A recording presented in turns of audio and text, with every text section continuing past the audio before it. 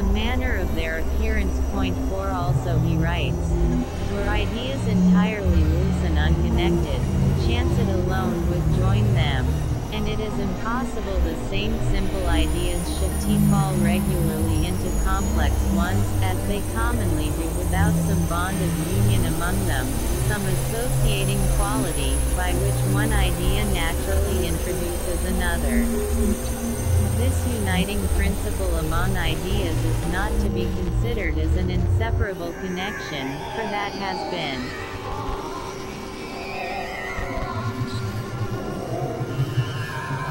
already 5 excluded from the imagination, nor yet are we to conclude that without it the mind cannot join two ideas, for nothing is more free than that faculty, but we are only to regard it as a gentle force, which commonly prevails, and is the cause why, among other things, languages so nearly correspond to each other. Nature, in a manner, pointing out to everyone those simple ideas, which are most proper to be united into a complex. 1.6 is a final quotation, to illustrate Hume's employment of the third notion. We have the idea of a substance as well as that of a mode, is nothing but a collection of simple ideas, that are united by the imagination, and have a particular name assigned them. But the difference betwixt these 3 treatise, D.K. I, Art 1, Sect. I, 4 treatise, D.K. I, Art 2, Sect. 3, 5 cf. Hume's previous section. 6 treatise, D.K. I, Art 1, Sect. I.B. 132. Discussions and applications. Ideas consists in this, that the particular qualities, which form a substance, are commonly referred to an unknown something, italics Humesh, in which they are supposed to inhere, or granting this fiction should not take place, are at least supposed to be closely and inseparably connected by the relations of contiguity and causation. The effect of this is, that whatever new simple quality we discover to have the same connection with the rest, we immediately comprehend it among them, even though it did not enter into the first conception of the substance.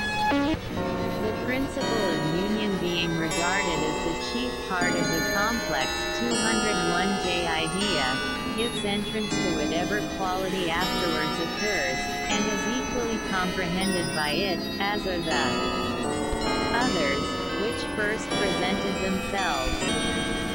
7. In this last quotation, the phrase, principle of union, is ambiguous as between manner and efficacious reason. In either sense, it is inconsistent with the phrase, nothing but a collection, which at the beginning of the quotation settles so simply the notion of substance. Returning to the first of this sequence of 3 quotations, we note that any particular manner of composition must itself be a simple idea, or impression. For otherwise we require yet another manner of composition for the original manner, and so on indefinitely. Thus there is either a vicious infinity or a final simple idea. But Hume admits that there are novel compound ideas which are not copies of compound impressions. Thus he should also admit that there is a novel simple idea conveying the novel manner, which is not a copy of an impression.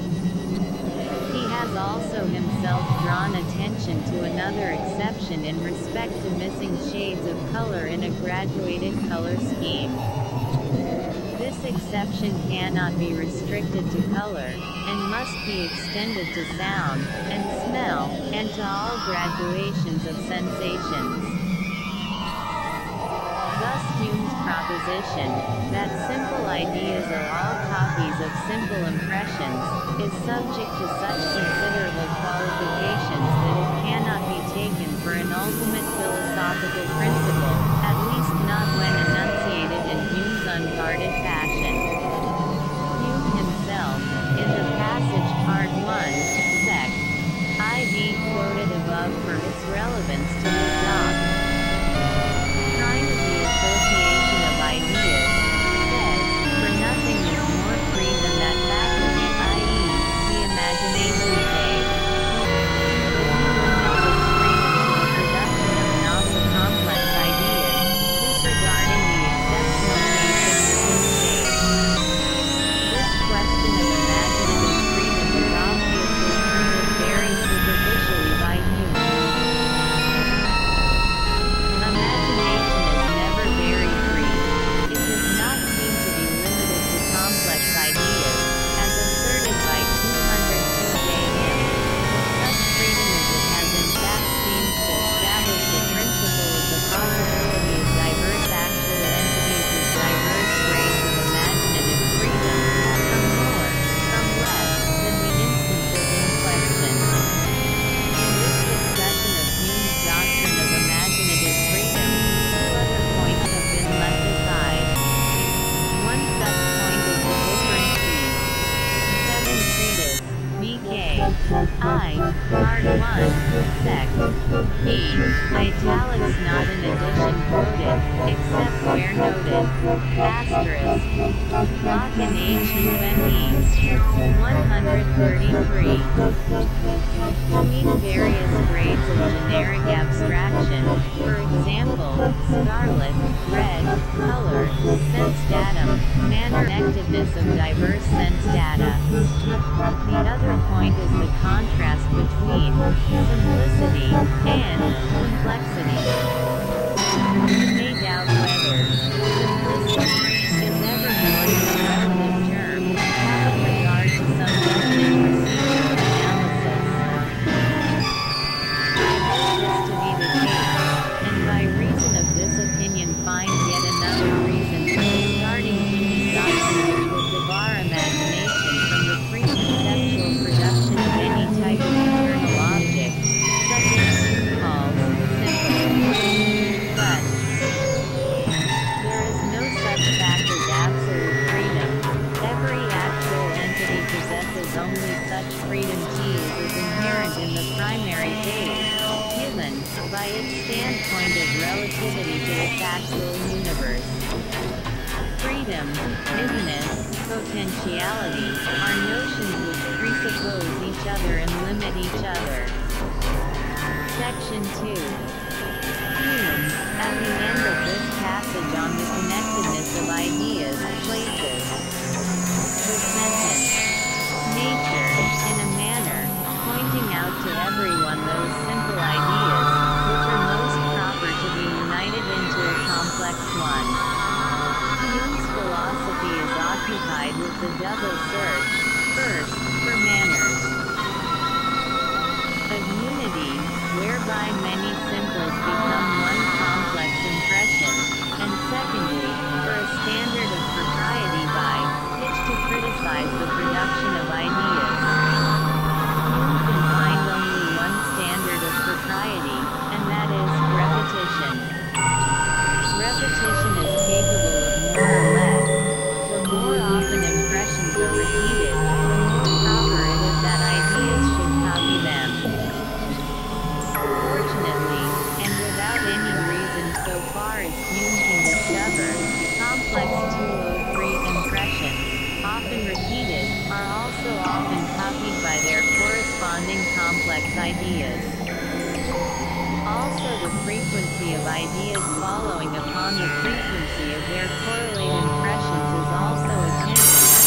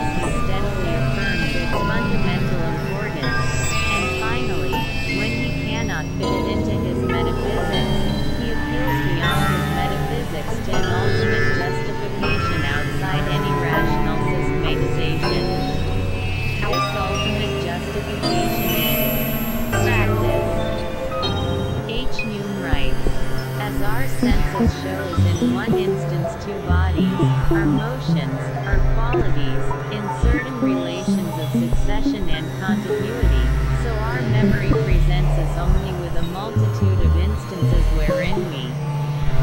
134. Discussions and applications. Always find like bodies, motions, or qualities, in like relations. From the mere repetition of any past impression,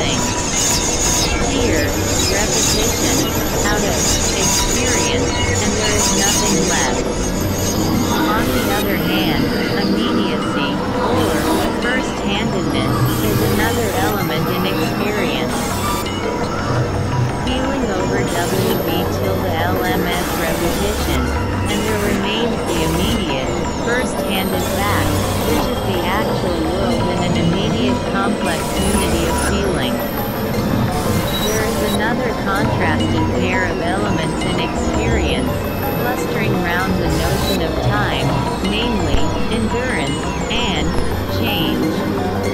Descartes, who emphasizes the notion 207 of substance, also emphasizes change. Hume, who minimizes the notion of substance, similarly emphasizes change.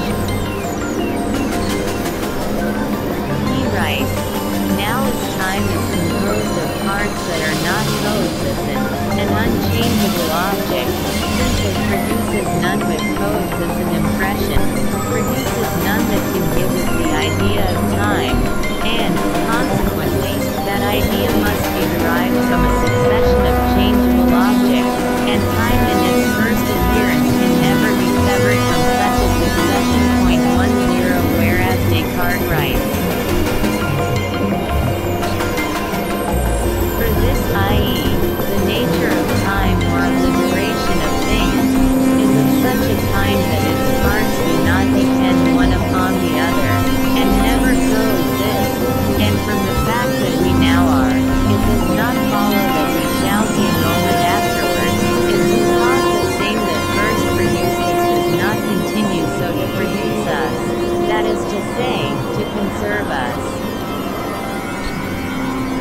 And again, we shall likewise have a very different understanding of duration, order and number, if, in place of mingling with the idea that we have of them what properly speaking pertains to the conception of substance, we merely consider that the duration of each thing is a mode under which we shall consider this thing in so far as it continues to exist.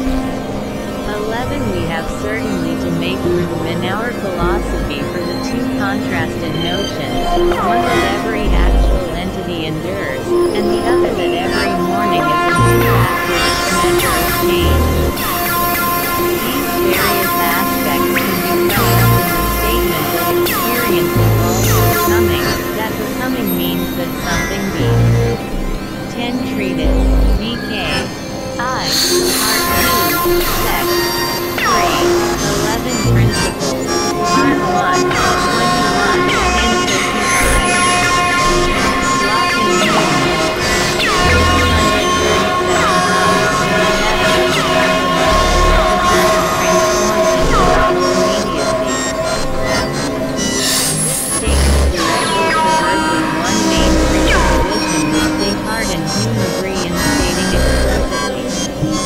This presupposition is that of the individual independence of successive temporal stages. For two following examples, Descartes, in the passage cited above, writes, the nature of time is such a thing that its parts do not depend one upon the other.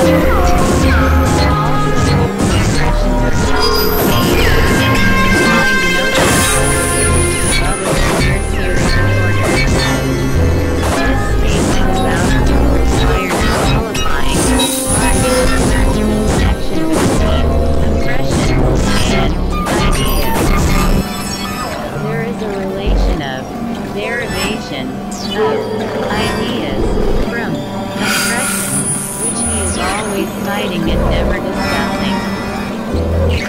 So far as it is to be taken seriously, he never refers it to a correlate, impression, it constitutes an exception to the individual independence of successive perception.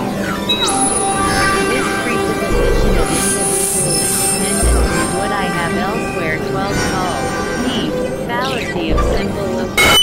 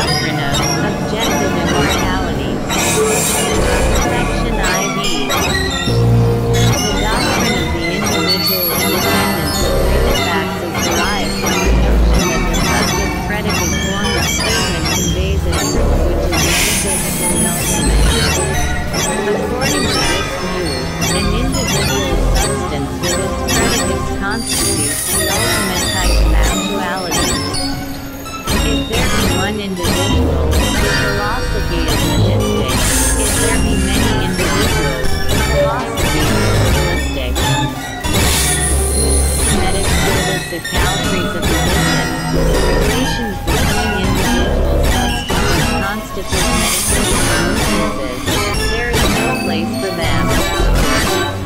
According to defiance of the most obvious deliverance of our intuitive, prejudices, Everett's 209K respectable philosophy of the subject-predicate type is monistic. The exclusive dominance of the substance-quality metaphysics was enormously promoted by the logical bias of the medieval period. It was retarded by the study of Plato and of Aristotle. These authors included the strains of thought which issued in this doctrine, but included them inconsistently mingled with other notions. Substance-quality metaphysics triumphed with exclusive dominance in Descartes' doctrine. Unfortunately, he did not realize that his notion of the res ira did not end. The disjunction of ultimate facts is that entailed by the aorist. 12 cf. Science and the Modern World, ch. 3. 138. Discussions and applications. Totalian notion of primary substance. Locke led a revolt from this dominance, but inconsistently. And also for Hume, in the background and tacitly presupposed in all explanations, there remains a mind with its perceptions.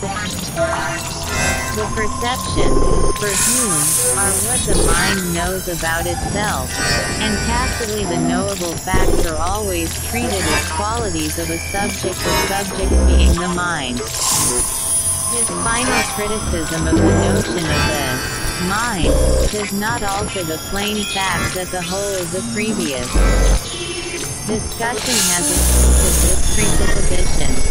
Hume's final criticism only exposes the metaphysical superficiality of this preceding exposition. In the philosophy of organism, a subject-predicate proposition is considered as expressing a high abstraction. The metaphysical superiority of Locke over Hume is exhibited in his wide use of the term idea, which Locke himself introduced in Hume's abandon. Its use marks the fact that his tacit subject-predicate bias is like in its dwarfing effect. He first explains, I have used an idea to express whatever is meant by phantasm, motion,